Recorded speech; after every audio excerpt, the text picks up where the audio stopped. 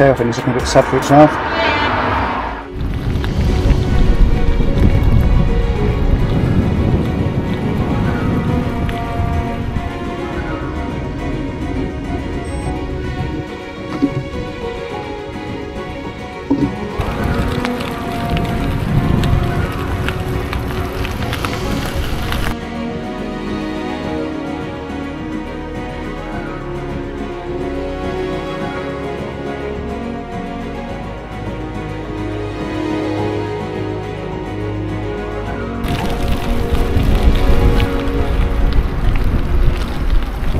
Join me navigating the Trans-Pennine Trail with a canal to my right.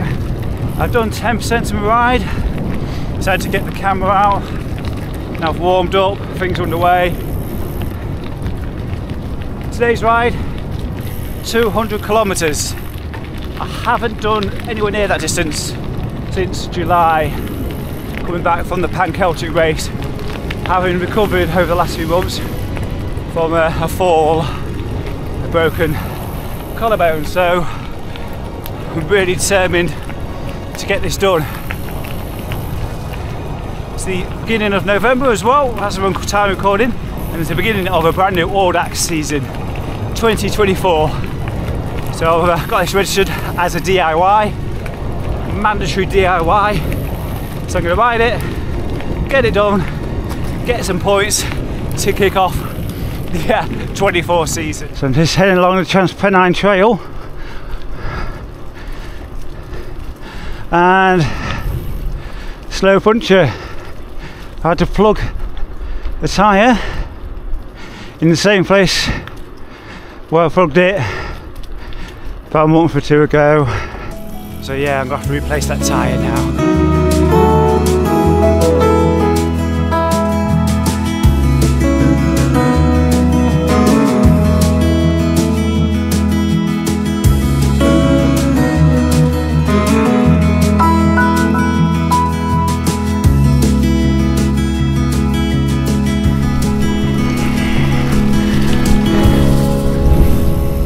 The weather today is fantastic, but as you can imagine, I've just been thinking about other plans. What if I can't get the tyre plugged properly? Yeah, must have been about 4 plugs, well maybe 3, lost a couple of them inside, third one just seems to be holding, no doubt losing a little bit of air though.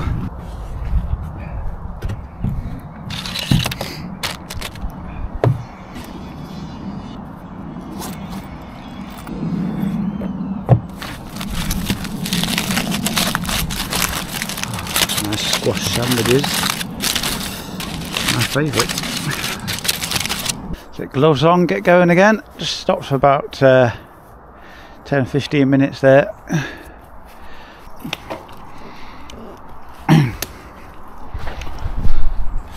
Just like my last ride, I bought the tail fin along with me.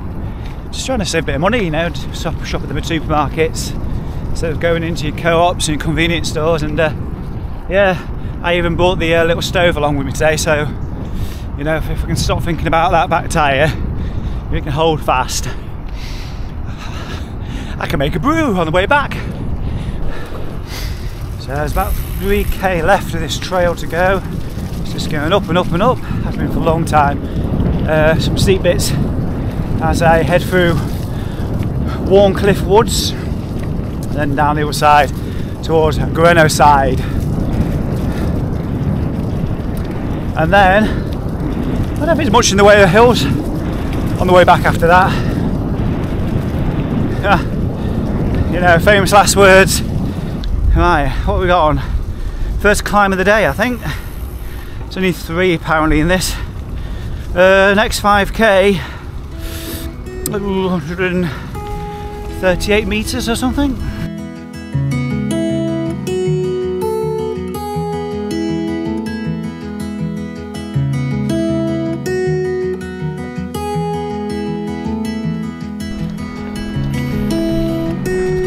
I love this time of year, the crunch of leaves under your front tyre. No surprises, I got ahead of myself a little bit there. I just come down Oxspring and dragged myself back out again. 11k along here now. Pretty sure this will bring me into Grenoside. And the sky behind me, beautiful sky. There's been a few dark clouds around, but nothing happened, so happy days.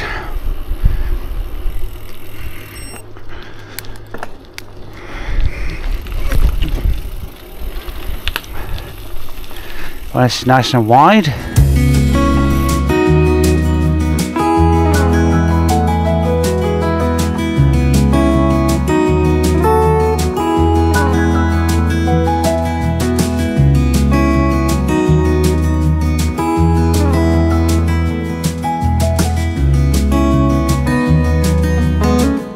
Definitely baby spots down there. Whether there's any for a flat is another thing, but yeah, that's pretty cool.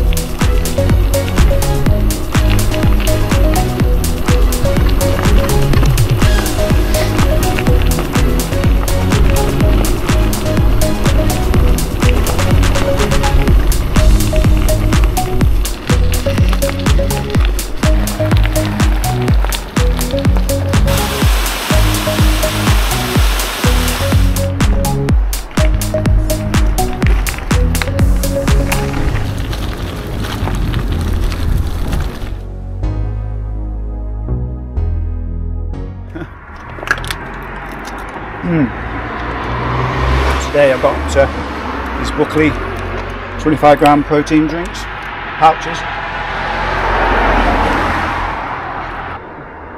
My tail fin is looking a bit sad for itself.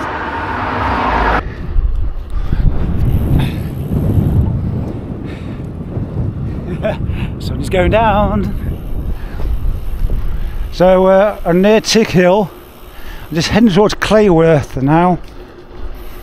And it's Grinkley on the hill, which brings me into, well, Nottinghamshire and eventually the Isle of Axholme, just following the normal, well, pretty much a normal commuter route home.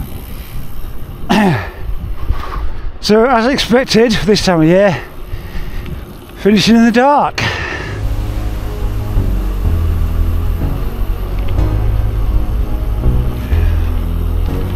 I don't know if I said at the beginning of the video, but this will be my longest ride since July.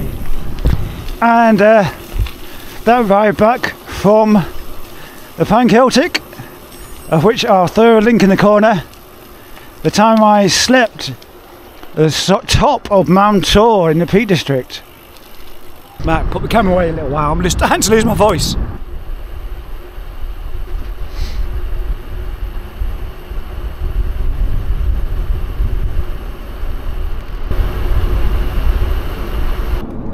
So, this week just gone, I started cycling to work again. Well, half cycle, drive halfway and cycle the rest. And it's made me realise how much I do, in fact, like riding in the dark. I forget how good it is sometimes.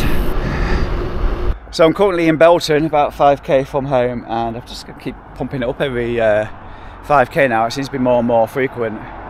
So it's really, really annoying. So that tyre's got to come off when I finish this. Oh, so frustrating. It's good I've got a really good pump, but I don't know, just stopping for like 2-3 minutes at a time.